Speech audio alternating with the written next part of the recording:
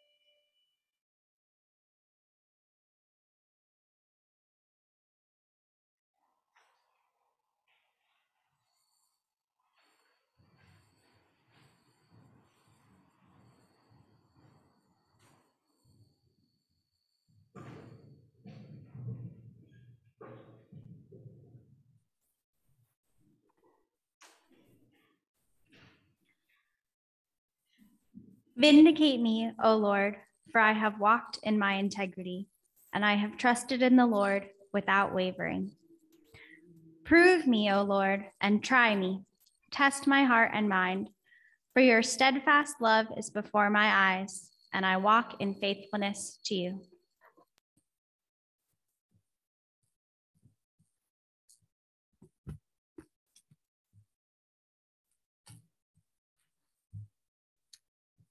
For everything, there is a season and a time for every matter under heaven. A time to be born and a time to die.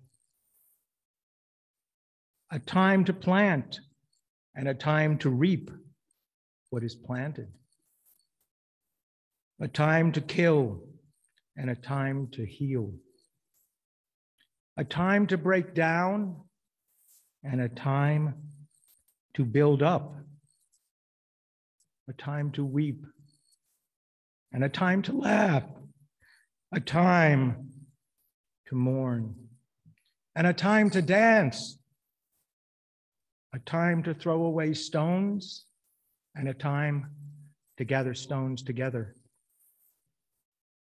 A time to embrace and a time to refrain from embracing. A time to seek and a time to lose. A time to keep and a time to throw away. A time to tear and a time to sow. A time to keep silence and a time to speak. A time for love and a time for hate. A time for war and a time for peace.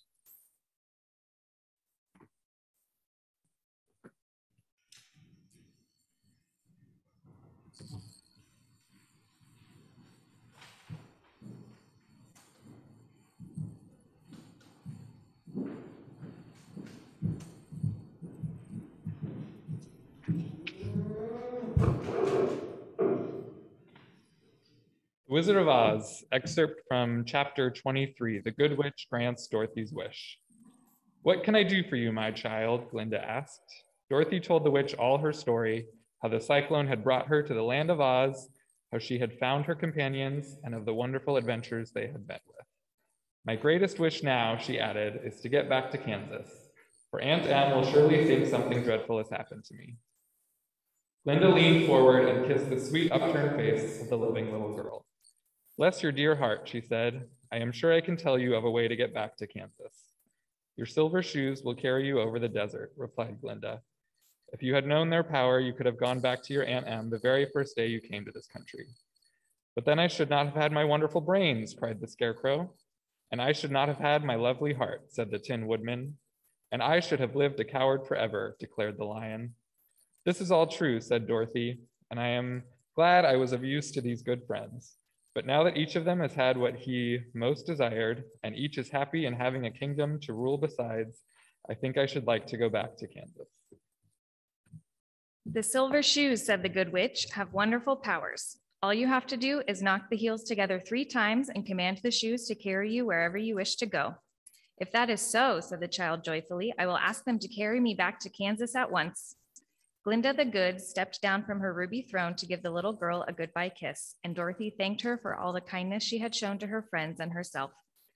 Dorothy now took Toto up solemnly in her arms, and having said one last goodbye, she clapped the heels of her shoes together 3 times, saying, "Take me home to Aunt Em." Instantly, she was whirling through the air so swiftly that all she could see or feel was the wind whistling past her ears. Good gracious, she cried, for she was sitting on the broad Kansas prairie, and just before her was the new farmhouse Uncle Henry built after the cyclone had carried away the old one. Dorothy stood up and found she was in her stocking feet, for the silver shoes had fallen off in her flight through the air and were lost forever in the desert. Aunt Em had just come out of the house to water the cabbages when she looked up and saw Dorothy running toward her. "My darling child," she cried, "where in the world did you come from?" "From the land of Oz," said Dorothy gravely, "and here is Toto too. And oh, Aunt Em, I'm so glad to be at home again.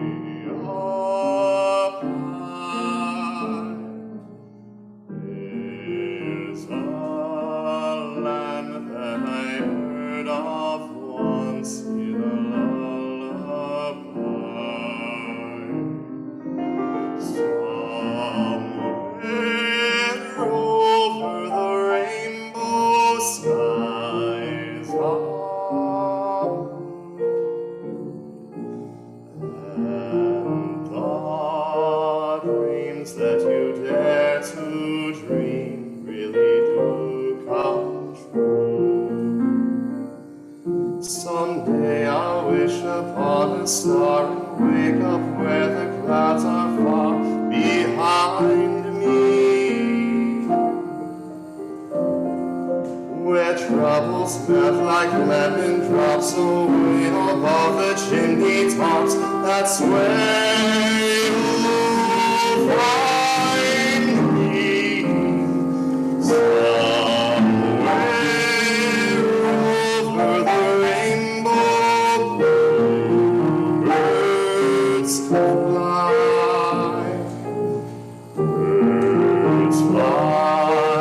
over the rainbow, wide and wide and high.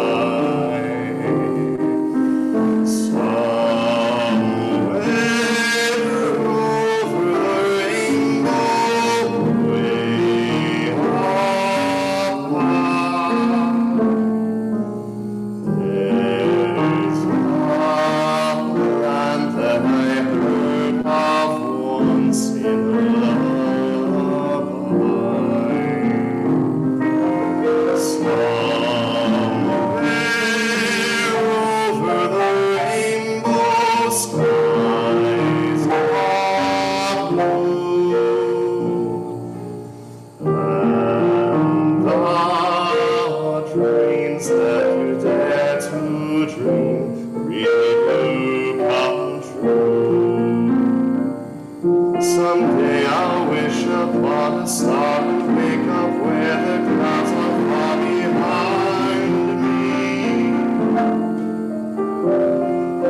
where troubles melt like lemon drops away above the chimney tops. That's where you'll find me, oh, somewhere over the rainbow.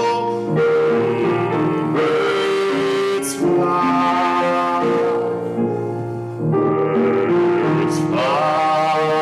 over the rainbow, wide and wide and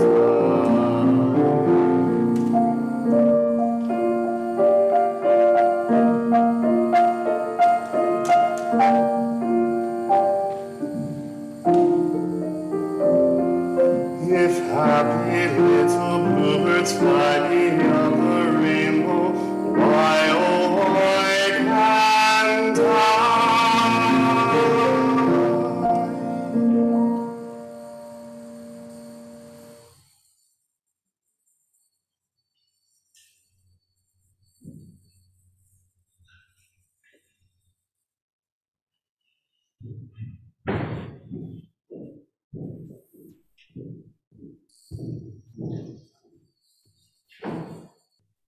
All right, well, hello, everyone. On behalf of the family, let me first thank you all for being here.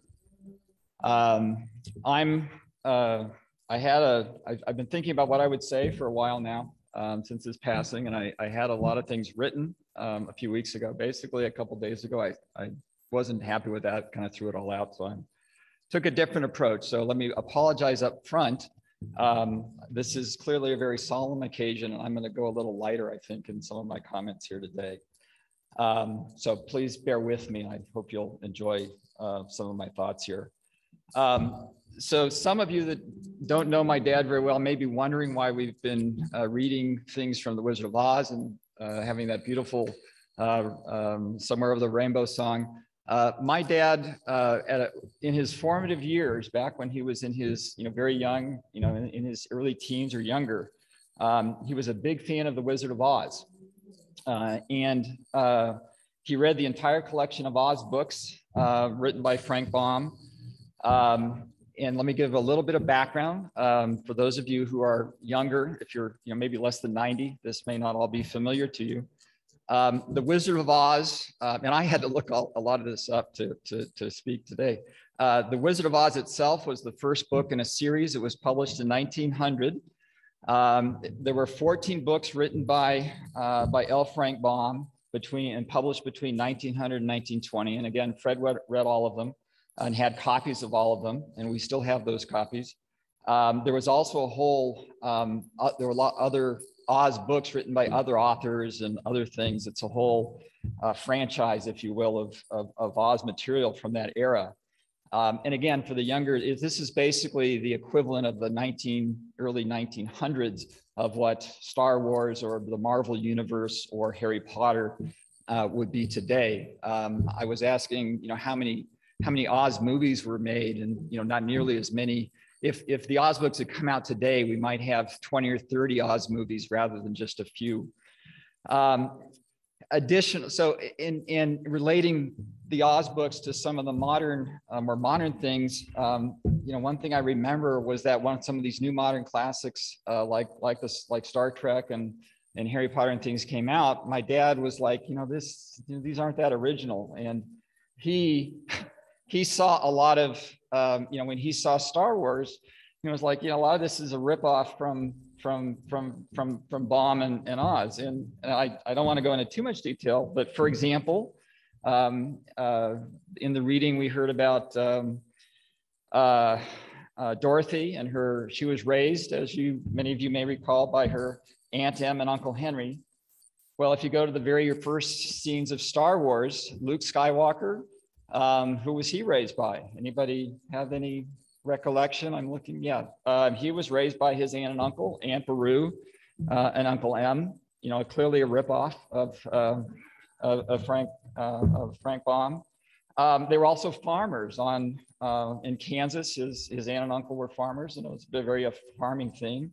And his aunt and uncle were moisture farmers on the desert island of Tatooine, for those of you that are remembering that. So again, sticking with this theme is I was thinking of how, I wanted to talk about his involvement in the community, and I was figuring out, how can I, present this to you in an entertaining way. So I thought I would by asking you a question and relate it to sort of, my life. I'm from San Diego, where the Comic-Con conventions occur. Well, not recently, but annually the Comic-Con conventions are there. And I thought I'd ask the question for you to think about. If my dad were a young man today and he decided to attend Comic-Con as an Oz character, what Oz character would he choose? Okay, so I'll give you a few seconds. Think about what Oz character would best fit for my dad if he were to dress up and attend the Comic-Con convention. So all of you have picked an Oz character. Well, okay, that's you. Okay, I have my thoughts, but so my first one, would he go as the Scarecrow? And as we heard in the reading, the Scarecrow, was a man who had a brain and my dad clearly had a brain, and very smart guy.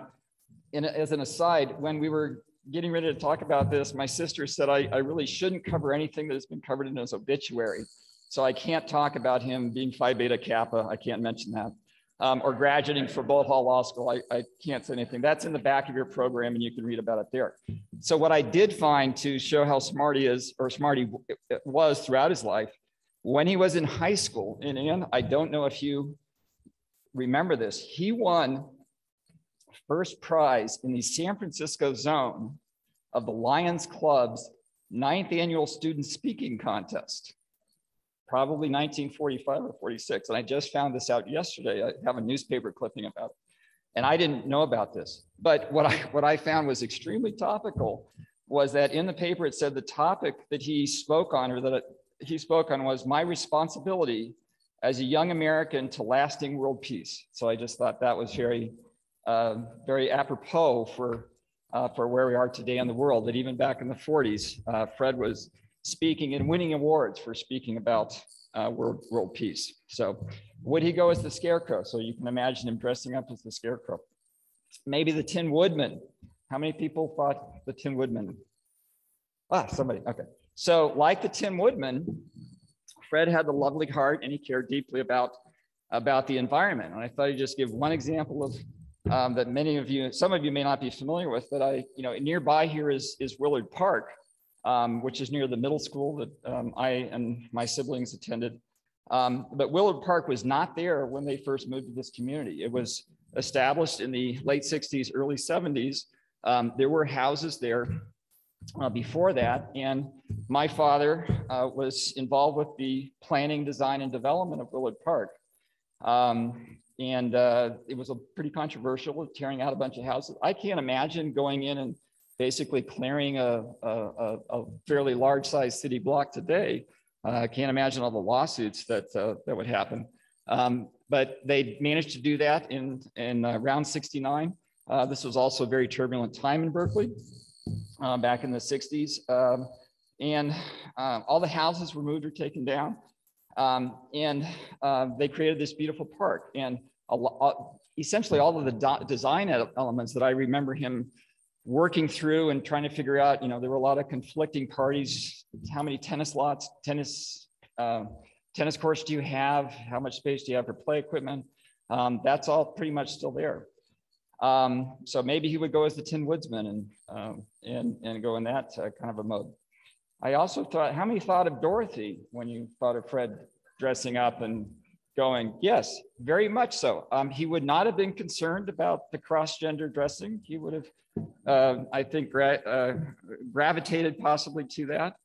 And I was trying to relate how does Fred and Dorothy relate? So let me just, let me go back to the very start of the movie when Dorothy falls from the sky and lands in Munchkin Land, or in the book, it's referred to as Munchkin Country.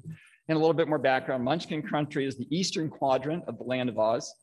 It's populated mainly by Munchkins who were enslaved by the Wicked Witch until Dorothy's house descended and landed on the witch, killing her instantly, leaving behind her magic shoes, which in the book are referred to as the silver shoes. And Dorothy was a great hero to the Munchkins and celebrated for her and awarded the shoes. My dad, a related, and this might be a stretch, but bear with me, the Munchkin Country for my dad, in my view now, today, was the Elma district, which is the community nearby here where he had his law office and where he was very active. And our family was basically, our home was in the general Elmwood area. In approximately 1988, there was a fire in a building next to the Elmwood Theater, which was a single screen theater that had been there since I think the 1900s. And the theater suddenly had to close because of this fire. There had been damage and had basically impacted the theater. The merchants, who you might think of as the Munchkins in this context, I apologize if there are any merchants from the Elma district here. They were significantly impacted by this. And I didn't make this connection until I read one of the reports about this. The theater brought in a lot of traffic, and that traffic would then be people that would have dinner and shop in the evenings. And they saw that there was a tremendous drop off in evening traffic, and the merchants were impacted. And there was documentation of this. The Wells Fargo there provided documentation that saw their ATM withdrawals were dropping significantly after the fire in comparison to their withdrawals from before the fire. And I have all this data. He didn't throw anything away, so it's all there. But he worked with the merchants, and they set up a group, an organization to restore the theater. They secured a loan, purchased the theater through that organization. They renovated it, converted it into from a single theater to a triplex, splitting the balcony into 2 theaters. And after reopening, it brought foot traffic back to the Elmwood district, and the merchants, munchkins, if you will, were all very excited and happy and celebrated this. The final thought here is that, and this is something I didn't fully appreciate until just talking about it the other day.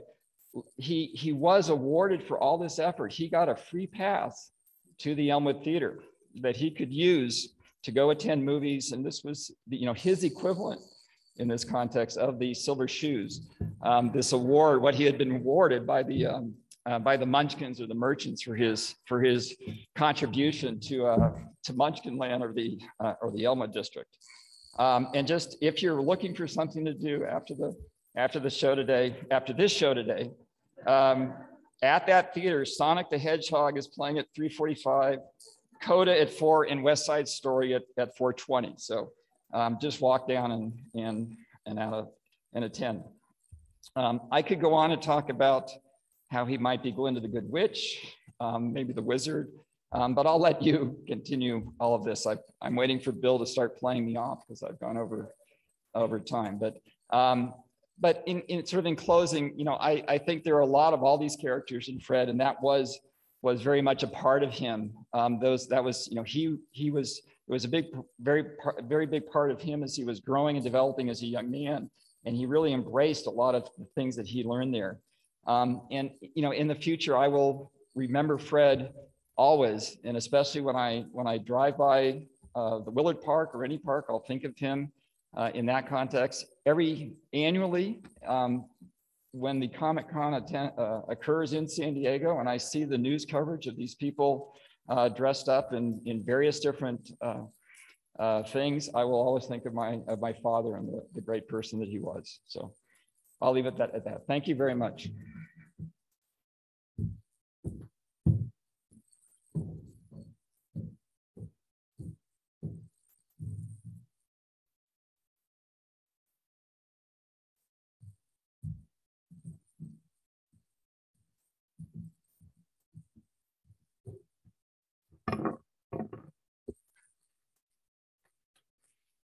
My name is Fred Goff. I'm a member of St. John's, and Bill Harvey asked if I could say something about my experience with his parents at St. John's, particularly in the early years. Shortly after Fred and Marietta were married in 1957 and they moved to Berkeley, they joined St. John's. And I joined St. John's in that same year. They were in their late 20s, and I was 14 in the 9th grade at Willard Junior High School. My parents were Presbyterian missionaries to Colombia, South America, and were on a 1-year furlough here in Berkeley, and we lived at the Berkeley Presbyterian Mission Homes, near where Fred later lived, right there on Regent Street, just a couple of blocks from St. John's. And I joined Troop 4. Fred and Marietta had volunteered to lead the junior high group that met in the old St. John's building that's now the Julia Morgan Theater. And one evening, one of the main events was a dance. I told Fred that I was not allowed to dance, and I didn't know how to dance, and that I'd even ridden my bike up into the uplands where my friends would go to take a class in how to dance. He confidently told me not to worry. Just do what comes naturally. So when the music started, I paired off with Millie Rhodes, and that's what I did. But shortly after, Fred came up to me and tapped me on the shoulder and said softly, "Not so close."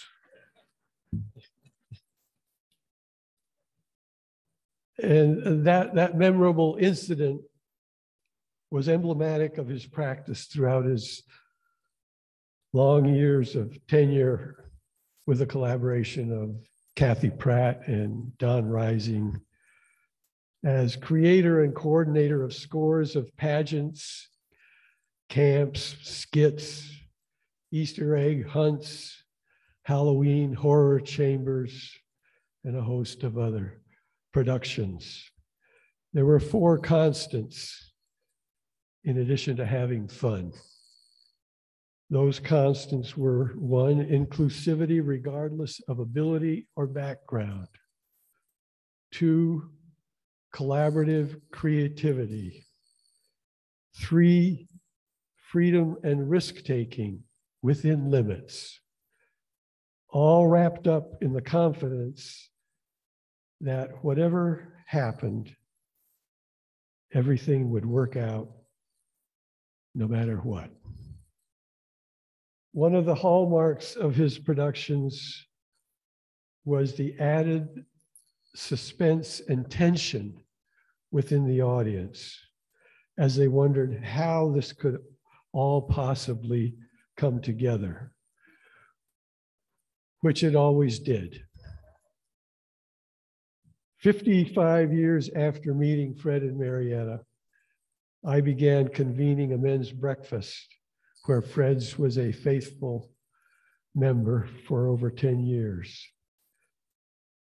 And in that group, we sought to apply the lessons that he taught. Thanks be to God for the gift of Fred's life and for his ministry among us. Amen.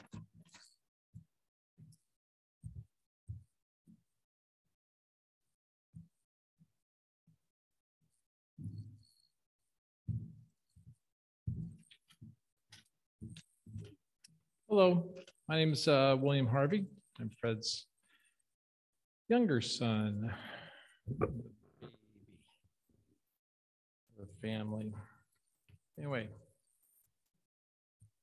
Fred showed up.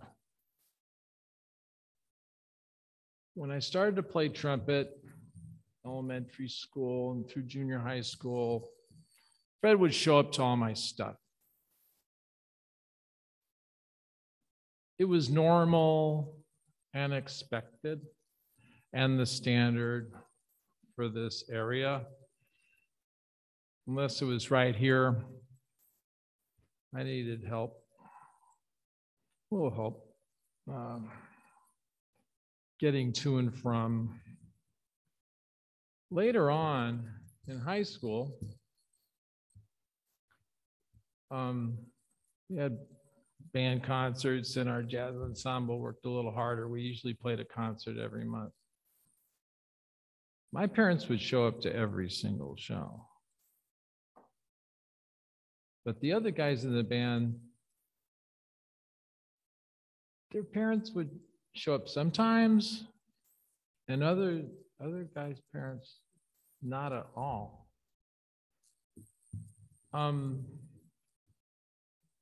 And then I felt a little bit different when I saw some of my friends, they went out to go carousing after the show, and I would get back into the family car. I look over there, when maybe I could do that sometime, but not now. When I went to college, I lived at home. I commuted to San Francisco State. Fred and Marietta, they would go to my shows if I said they were good and it was worth going to.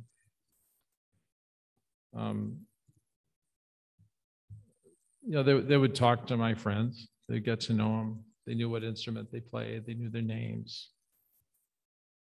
And then one day I'm sitting outside the building where people would sit and smoke cigarettes and eat.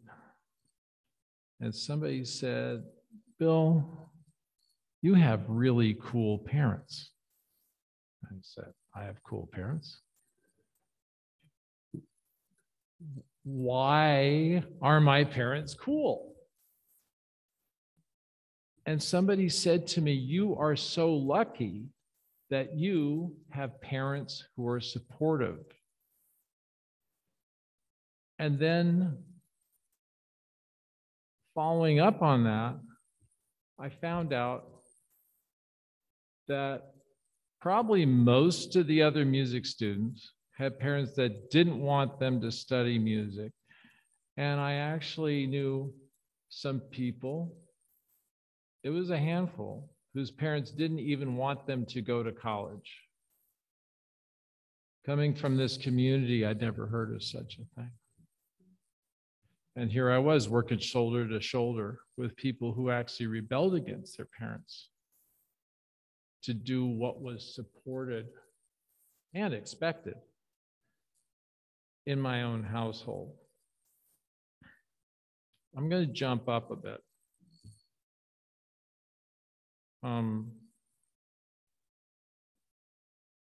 After working outside the area, leaving the state of California and working outside the United States, I came back here to freelance on my trumpet. And every fall, I would go out on a tour with an opera company.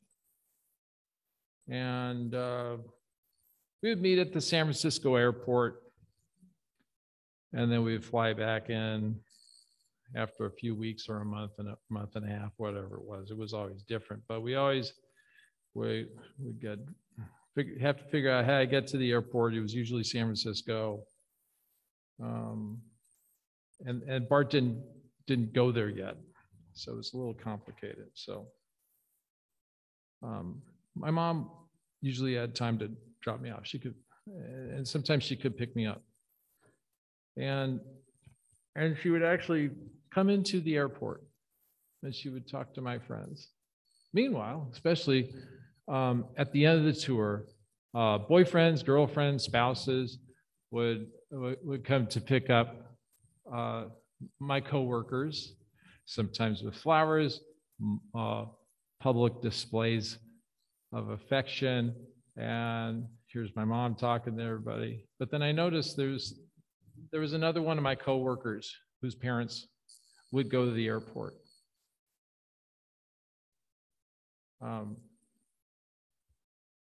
This coworker wouldn't tell her parents when she was flying in or out, but they would figure it out and they would show up anyway. This was a violinist, and she's sitting right there, and I married her. We liked each other and we accepted each other because we have parents that are involved in our lives and are very present.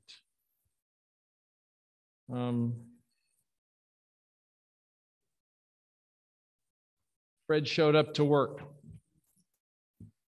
I was just talking to Ira Meyer out on the patio on the way in, and Fred had no concept of retirement. He thought it was very important that he show up and keep showing up. He would show up to work for his clients, who are all sorts of people in our community, and he would do it for himself. He would show up to church every Sunday, and he was always on a committee or two. And he did the camp, that started when he was 65. He would show up to the full meetings of the Berkeley Democratic Club, and he was also on the executive board. That club was nice enough to put their board meetings, schedule their board meetings to meet at Fred's house. So that was one less ride that he needed. By the way, anybody who ever gave a ride to Fred, thank you very much. I give people rides now. So he insisted on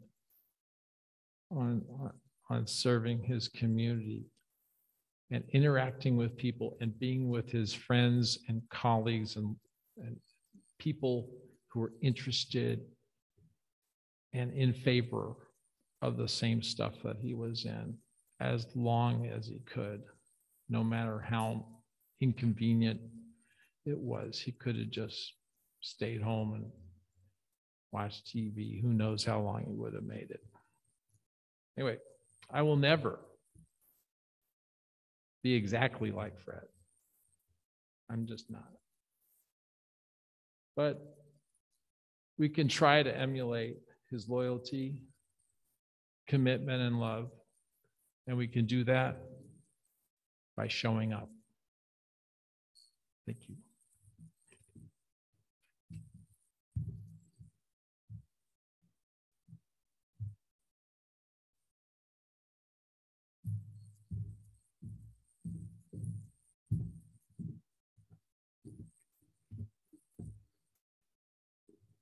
Hello, everyone. Thanks for being here. For those of you who don't know me, my name is Andre Lyle Pincus, and I'm lucky to be one of Fred's many grandchildren.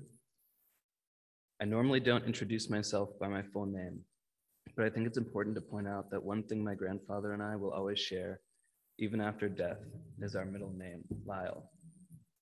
To be named after Fred is an honor that I get to carry with me for the rest of my life. But the bond Fred and I shared goes beyond our middle names. Ever since I can remember, I would at least once a year fly across the country from Maryland to stay with my grandparents in Berkeley. In fact, 2020 was the first year of my life, besides the first, because I was in Russia, that I didn't go to California to see my grandpa. For my entire life, Fred and Marietta opened up their home to me and my siblings.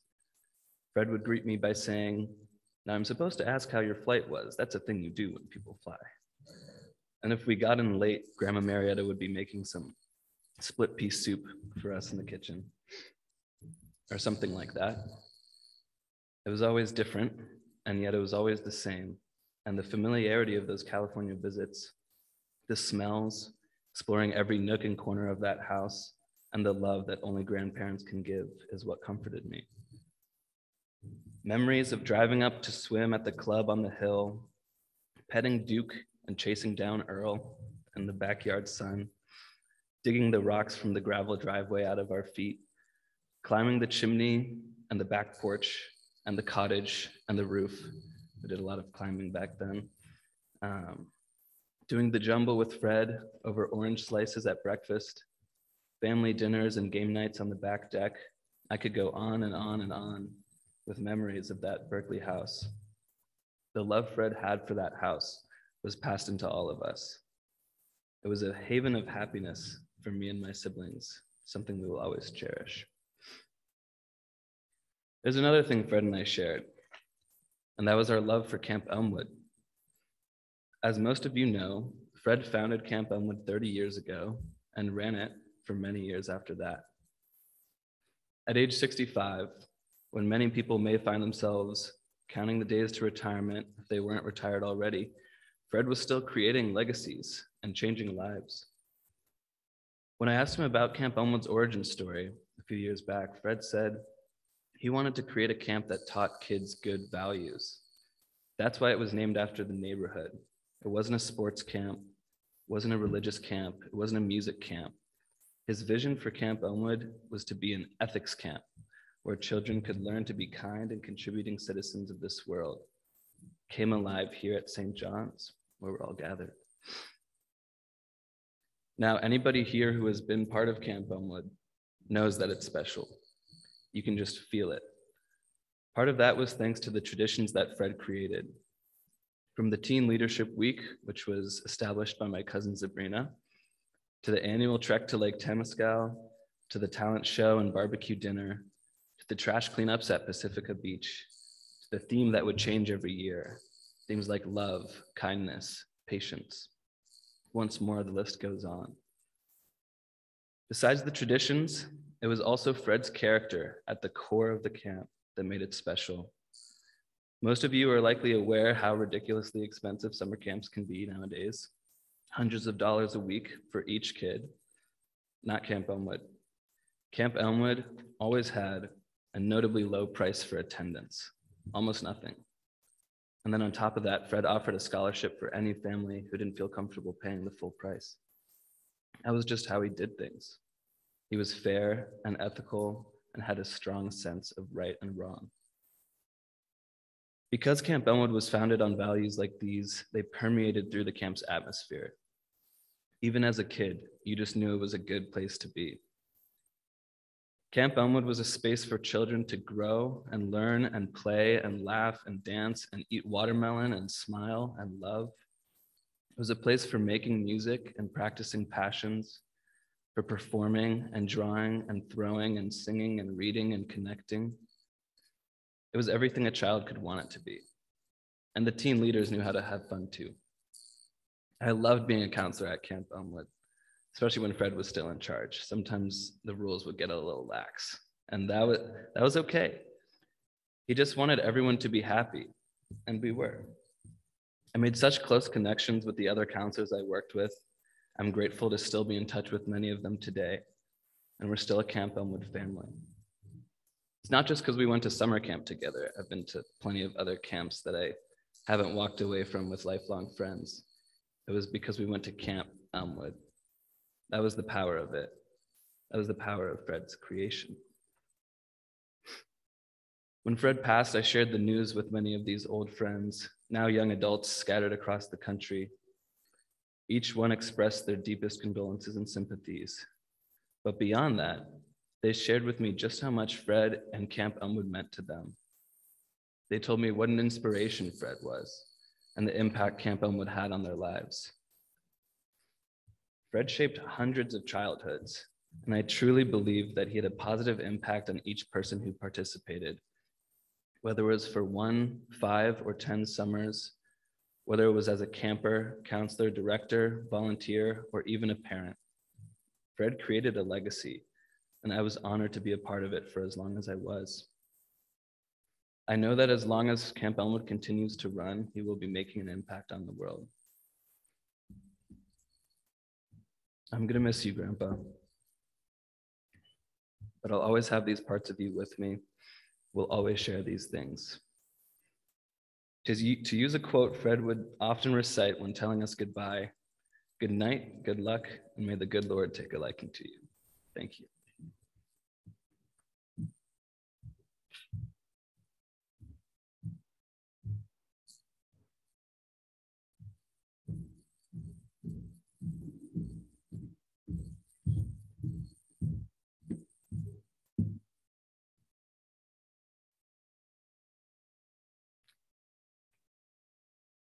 So thank you all for joining us here today, both in person and on Zoom, as we are here to celebrate the life of our father, Frederick L. Harvey. So I'm Ruth Harvey. I'm Fred's oldest child. I'm the lawyer and the one who lives furthest away in Maryland. I'm also Andre's mom. And also the mom of Alex, Lizzie, and Cameron, and Ben is there too. He's my son-in-law. So I'm very blessed to have such a wonderful family here with us today. But all of you, the rest of you who are here, I want you to know that my father treasured each and every one of you. He loved his family. He loved his community at St. John's, his friends, colleagues, and clients, and all of you who considered him to be a teacher, mentor, or coach. So one thing that we found as we have been going through his house the last couple of months is that he saved, and it feels like file cabinets full of holiday cards, thank you cards, pictures drawn by children, every note that expressed appreciation.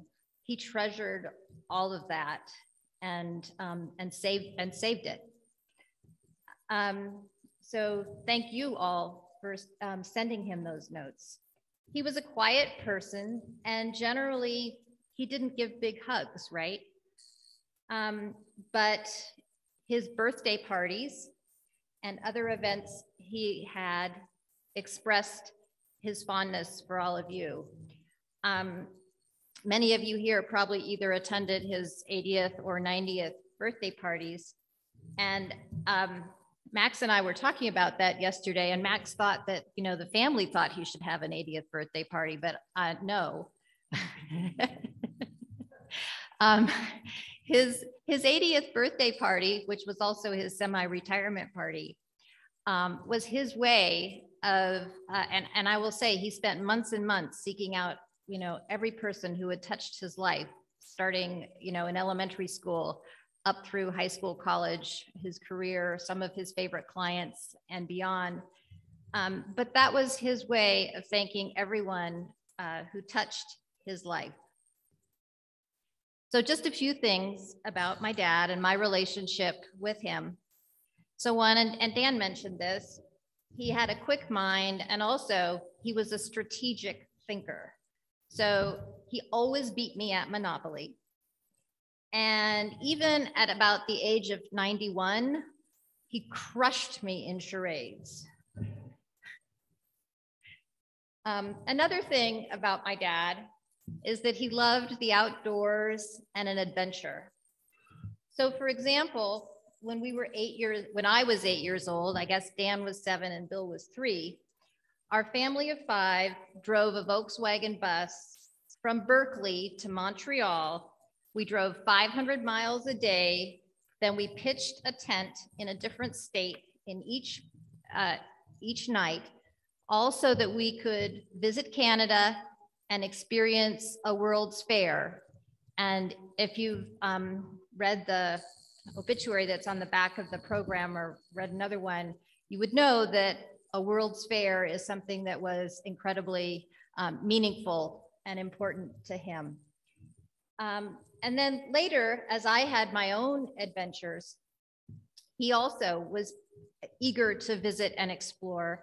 And whether I was in Michigan for law school, or Oregon working for a judge, in Germany teaching English, in DC, where I landed at the Justice Department, or finally in Maryland, he and my mother were always eager to visit and spend that time with us. So although my dad was happy, or at least accepted it, that it was time for me to launch and have my own adventures when I turned 18. And I have to say, he was also excited that he could have his own new adventures after the 3 of us left the house. There's no reason, I mean, it's pretty clear why he didn't start Camp Elmwood until he was 65. He needed to have us, you know, gone. But he was also, in terms of me leaving, he was also very strategic in thinking about how to handle my departure. He applauded my successes, but he simultaneously always made sure that I knew I had a place back at home. So I traveled the world for a few years, and then I decided to go to law school. And I think he was the only one who wasn't surprised by that decision. He loved practicing law on his own. And as many of you know, he liked to do things his way. And he was also willing to do the work behind the scenes to get things done. So for that reason, a solo law practice was the right thing for him. So, but although he loved that solo law practice, he liked making all those choices himself, he did say many, many times that he would be happy to have me join his solo law firm. And he said that he would even change the name from Frederick L. Harvey Attorney at Law, that was the name of the firm, to Harvey and Father.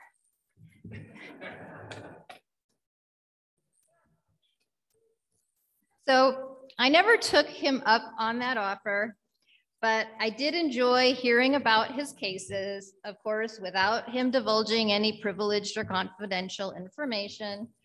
And also, I enjoyed hearing about all the challenging problems he was trying to help his clients resolve. Another place for him to use his skills at strategic thinking, but also listening and empathy, which were skills that he had as well. I also occasionally called on him for help when I had questions about the intricacies of California property law that only rarely, but came up in my practice, but then I really needed help.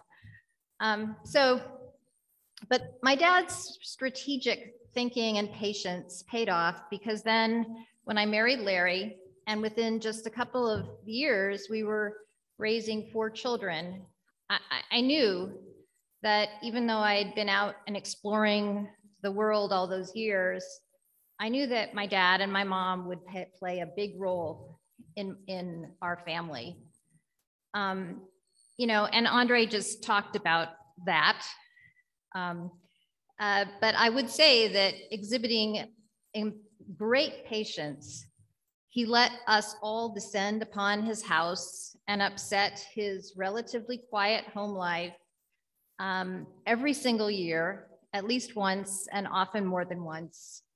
He went camping with us in California's parks. He made sure that we had time, lots of time with extended family. And he made sure that, or he offered all of my kids an opportunity to attend and participate in Camp Elmwood, which they did. And he just made everyone feel that they had a second home here in Berkeley, on Benvenue, in his house and in this community. So we all feel incredibly connected because of the way his patience in helping me come home at the right time and being very comfortable here. So I'm so grateful that I and all of my family were able to spend so many years with him and enjoy his presence with us in so many different ways as we all walked together through the different parts of our life. And I just really treasure that. And I am very happy to have you here all to help us remember him today. Thank you.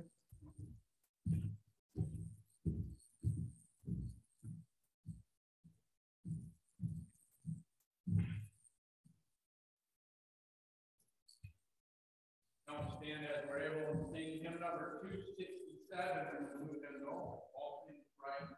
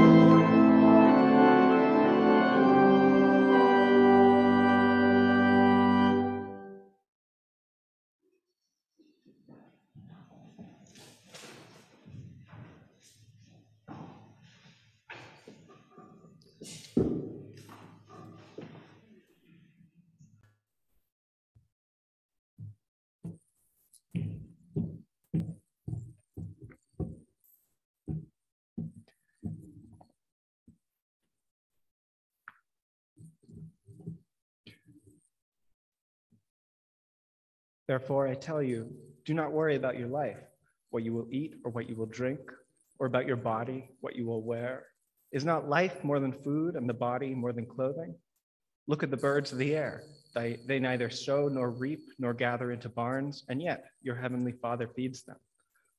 Are you not of more value than they? And can any of you, by worrying, add a single hour to your span of life? And why do you worry about clothing? Consider the lilies of the field, how they grow. They neither toil nor spin. Yet I tell you, even Solomon in all his glory was not clothed like one of these. But if God so clothes the grass of the fields, which is alive today and tomorrow is thrown into the oven, will he not much more clothe you, you of little faith?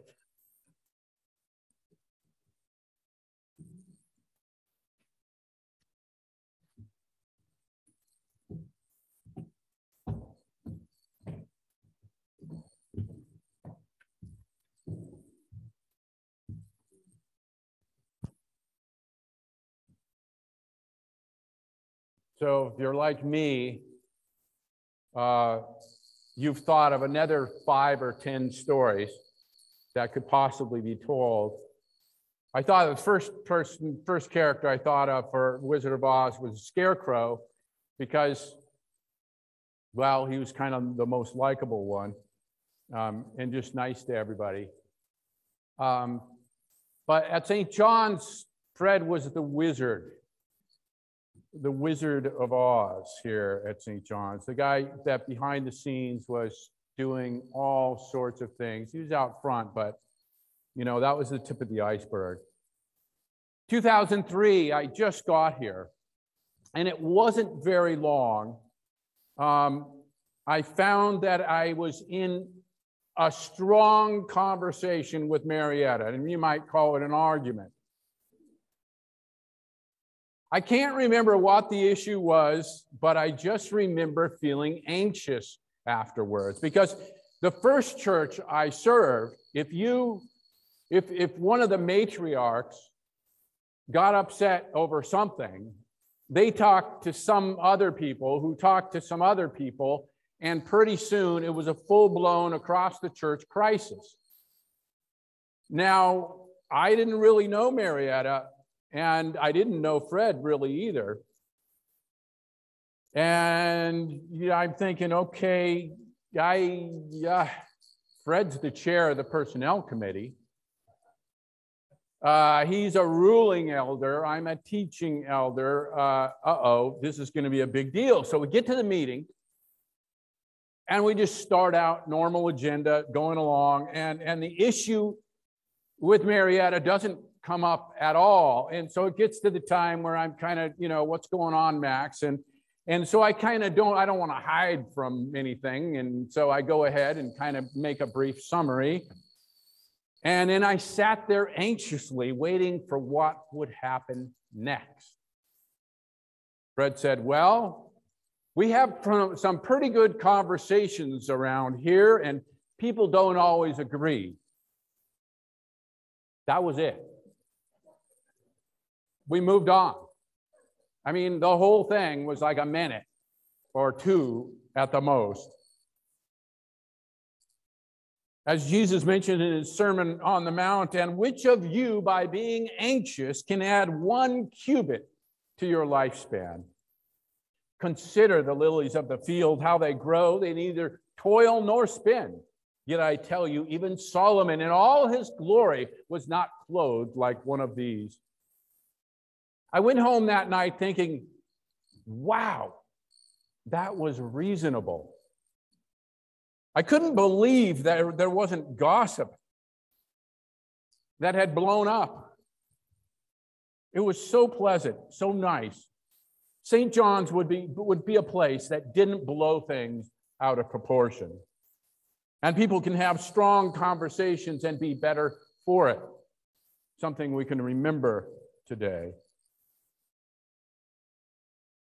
And Marietta would soon become one of my favorite people to discuss and argue with.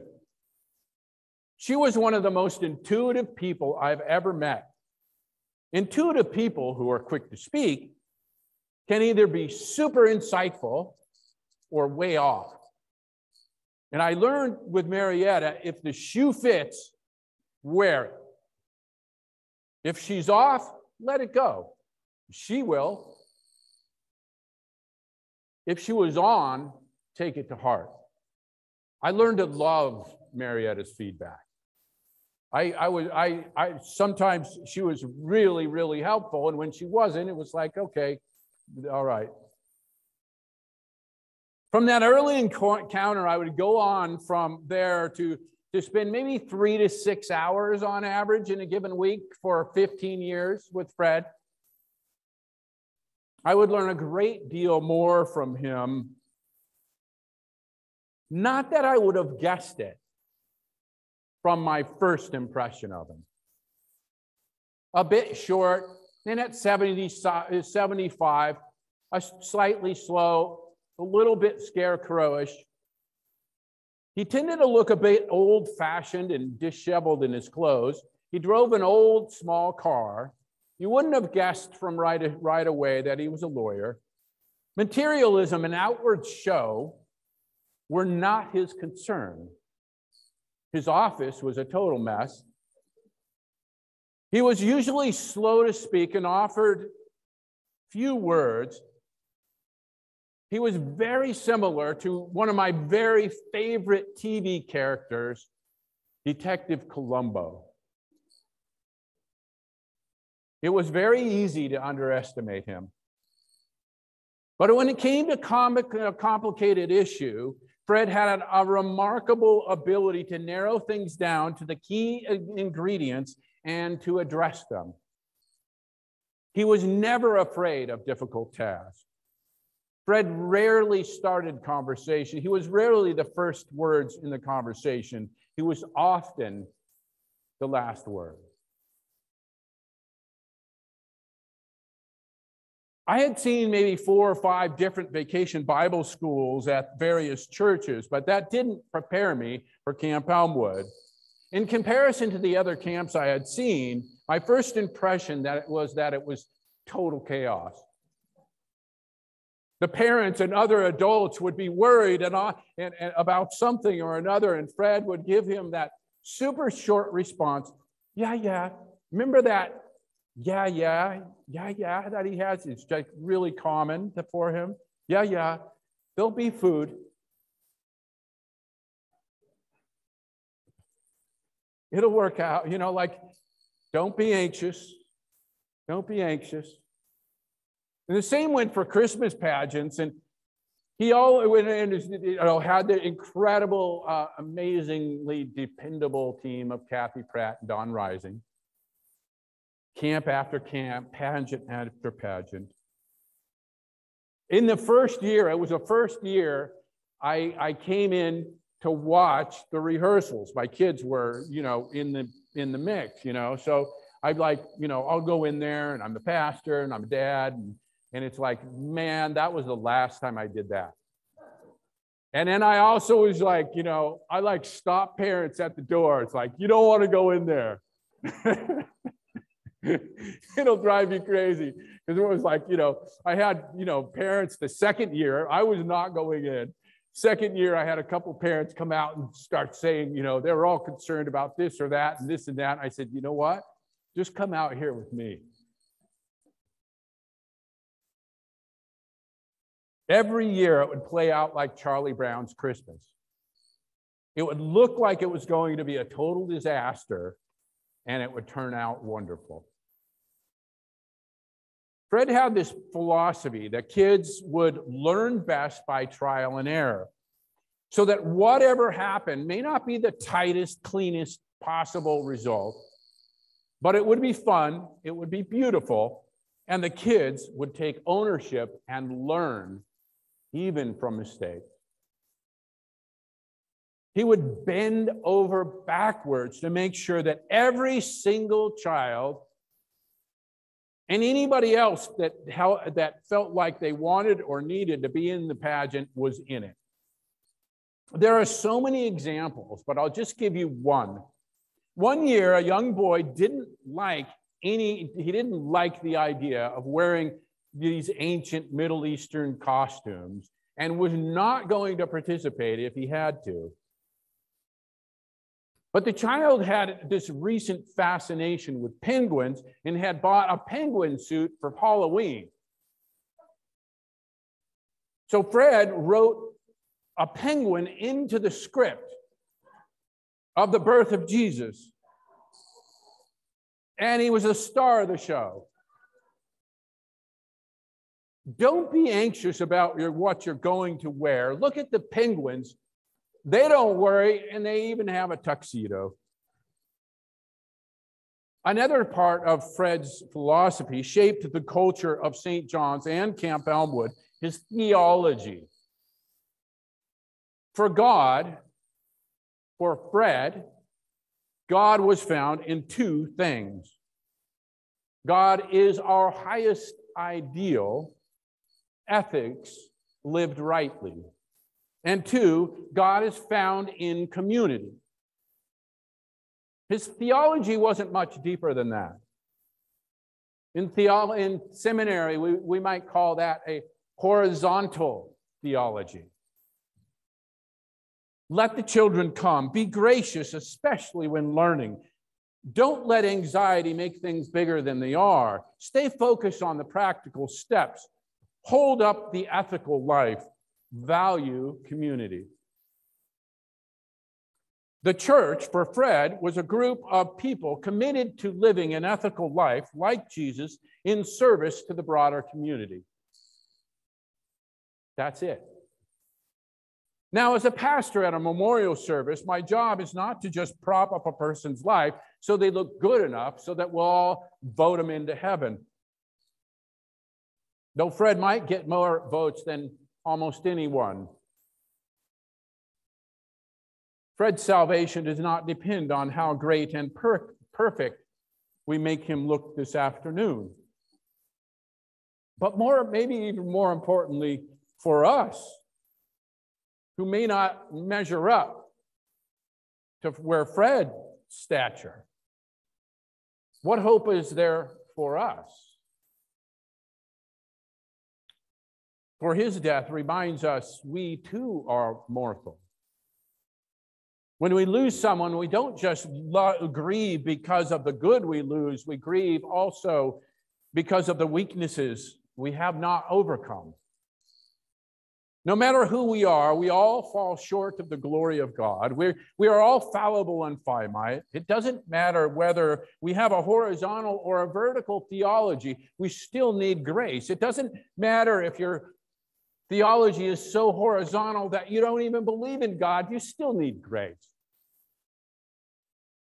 And nowhere more do we need it than when we face that final act of our pageant, that is death. Are we forgiven? Are we, the grieving, forgiven for our mixed opinions, our mixed relationship, or for what was left unfinished and unresolved, for anxiety, for anger? Was there any in there in Fred? Was he forgiven for that? Is he free? Are you free? Are we free to express those real feelings too? What about those who insist on some boundaries or recognize that sometimes peace needs to be disturbed? That in a healthy place, filled with grace, we are free to express even the more difficult, more negative emotions. When our dad, our mentor, our elder taught us to be positive and happy, is it okay to tap into sadness when we lose him? God's love can handle all of us, all parts of us, all of our emotions, even those parts that have been closed off or opened up by the difficulties of life. And if Easter means anything, it means that grace outlives even death. Death does not have the last word. Love never ends. Now, if there's a sign of grace in Fred's life, it was Marietta. How beautifully did they sit on the opposite sides of the personality teeter-totter and balance each other out. It worked amazingly well to the degree that we can see the result in these amazing kids and grandkids and cousins and nieces and nephews and the whole Harvey clan. And of course, this church reflects Fred in a profound, profound way. It has been one of the true great honors of my life and joys of my life to learn and work alongside Fred. And I believe that his soul has not gone to the dust, but now becomes one with the Spirit of God, the Spirit of all life, inside of us too, inspiring us to live a life that nurtures hope and confidence in children, resolves conflict, upholds ethical living in community. Dear God, may it be so. Amen.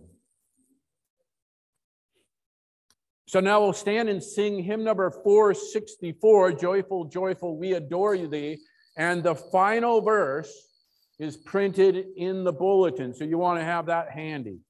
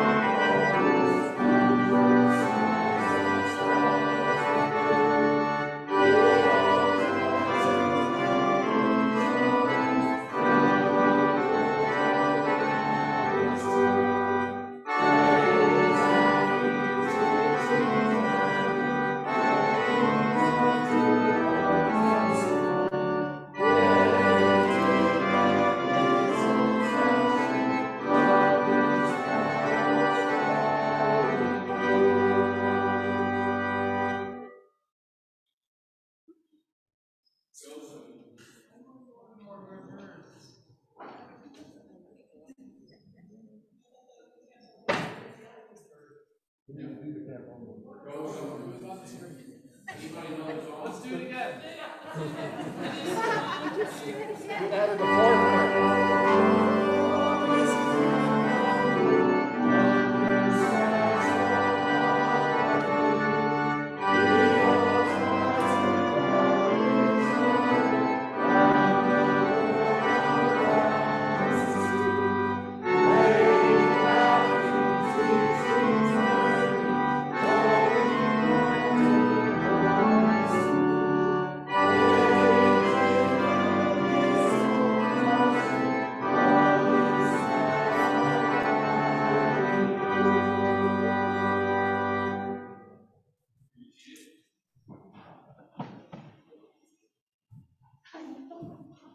Let's bow our heads in prayer. Dear God, Spirit of life, we thank you and praise you for the gifts of life, for our ability to be conscious and share love and community.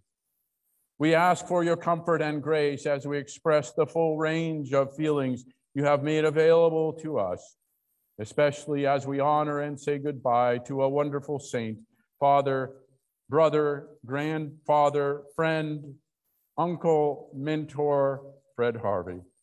We thank you for the love and joy we have shared. We thank you for your forgiveness for all that he and we should not have been done but did, and for what we should have done and didn't. We praise you for the hope and faith that he has been welcomed somewhere over the rainbow, just as he is, in your loving arms and into the great camp heaven, where all your children are welcomed, joyous and whole.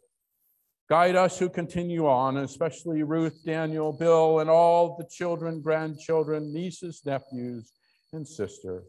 May we continue this work of Fred to promote joy, peace, and community in the world. By your grace, now and forever. Amen. Into your hands, O merciful Savior, we commend your servant Fred. Acknowledge, we humbly pray, a sheep of your own fold, a lamb of your own flock, a sinner of your own redeeming. Receive him into your loving arms, into the blessed rest of everlasting peace, and into the glorious company of the saints of light. Amen.